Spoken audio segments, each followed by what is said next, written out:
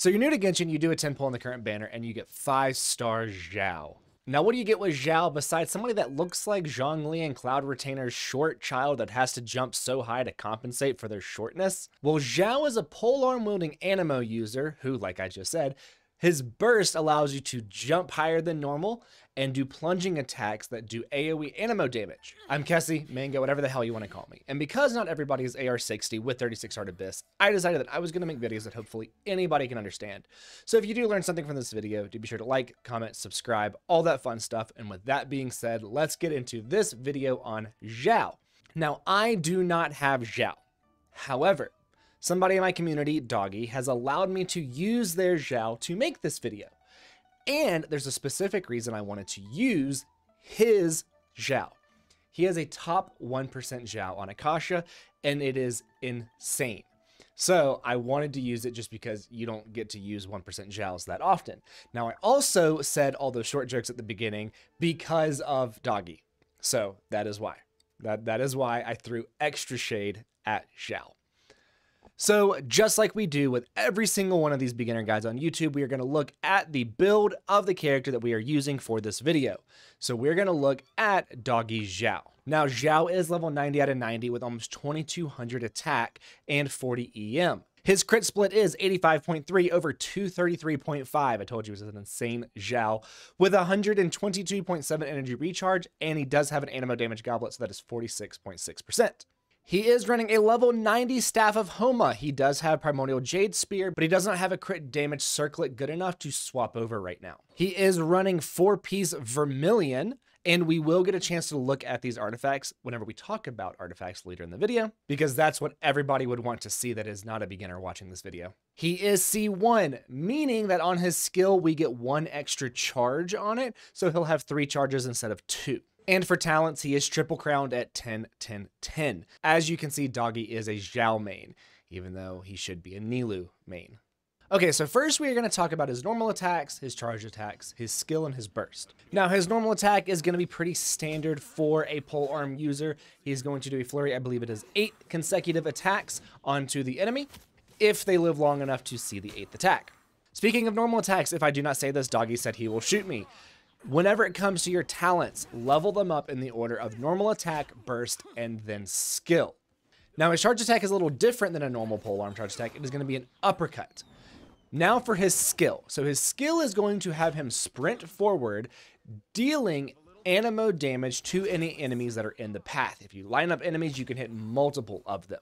Now, like I said, because he is C1, he is going to have 1 extra charge. Normally, a Xiao is going to only have 2.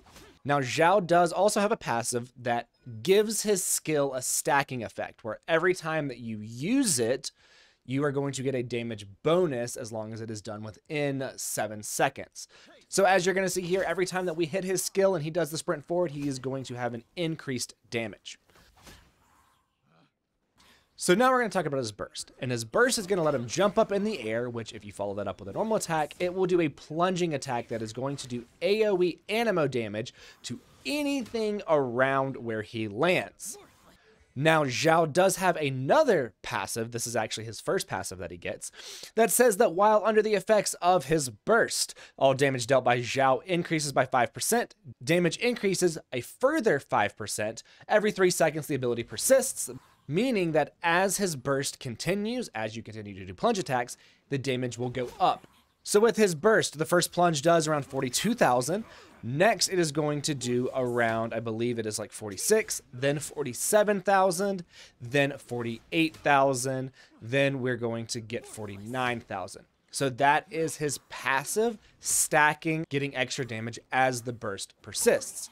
Now, when Xiao uses his burst, he also loses HP. So it is very important to either have a shielder or a healer with him because he is going to be low HP a lot of the times.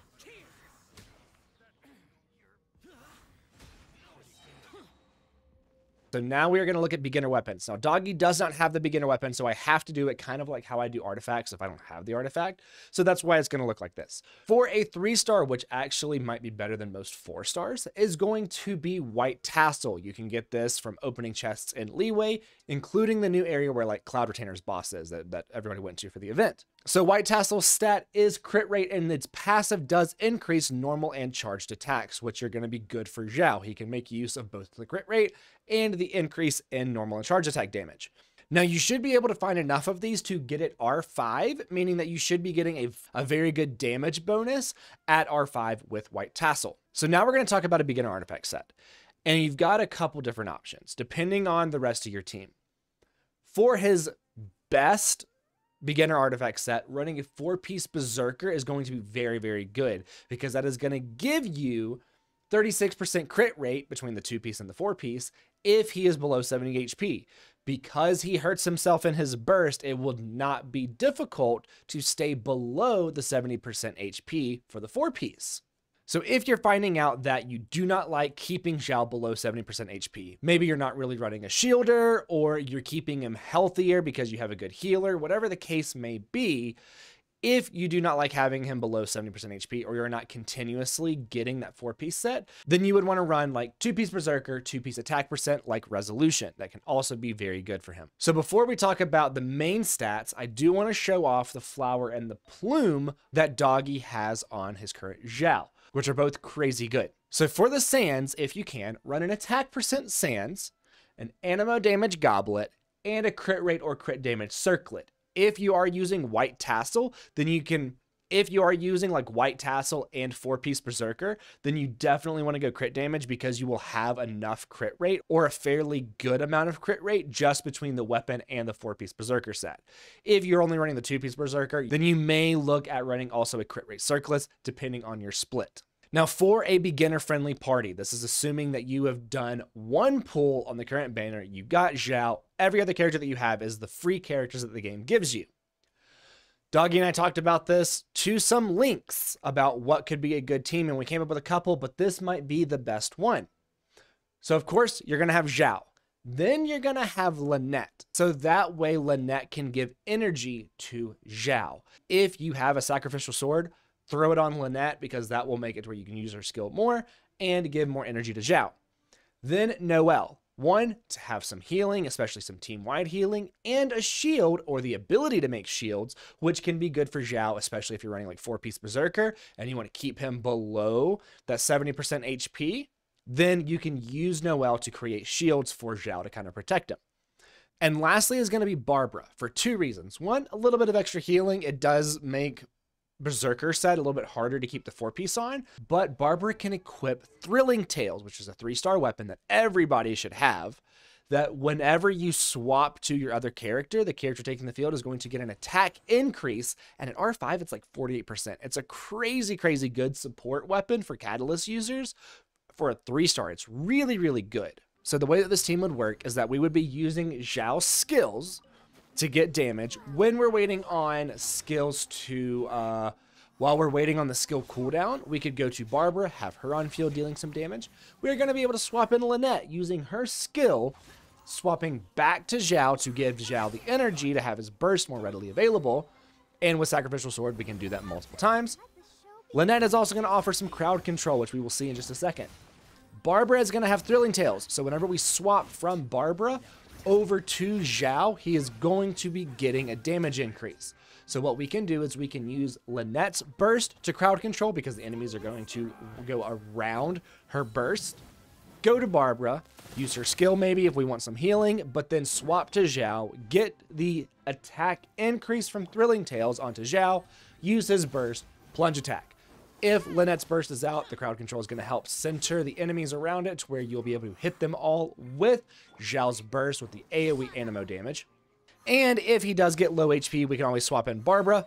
And while we're waiting to build energy back up for him, or waiting for his skill cooldown to go through, we can swap to Noelle, using her shield, healing up the team, getting some extra damage in with an on-field Noelle. If you are finding out that you do not like having multiple healers on this, if you want Xiao to stay below the 70% for 4-piece Berserker, then maybe take out Noelle and throw in like Zhang Ling.